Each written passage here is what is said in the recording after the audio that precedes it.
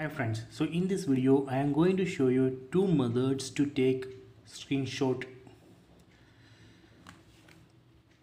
Method 1, we can press and hold volume down button and power button.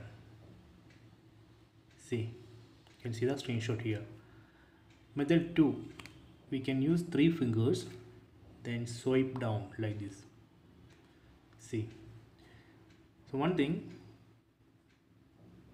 for this method 2 you have to enable this option, otherwise it will not work.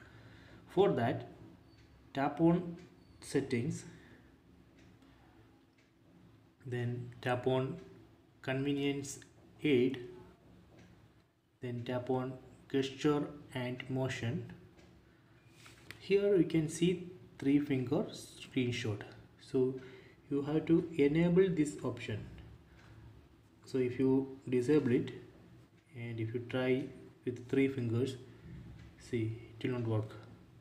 So you have to enable it,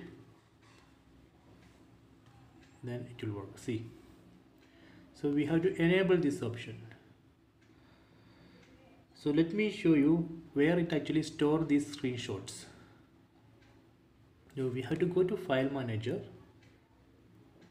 then tap on photos, then tap on screenshots.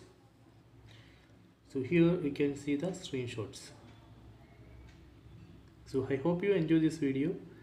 Please subscribe my channel, please like and share the video.